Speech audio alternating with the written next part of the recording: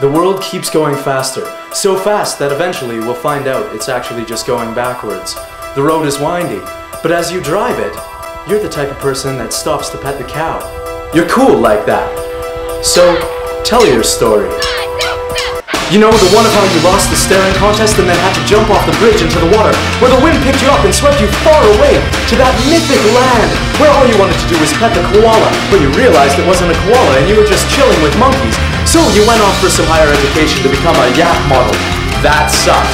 You ended up wandering through the desert until sundown, where you found the highest mountain in the world, standing on top of the city. You had some kids, and now you hang out all day.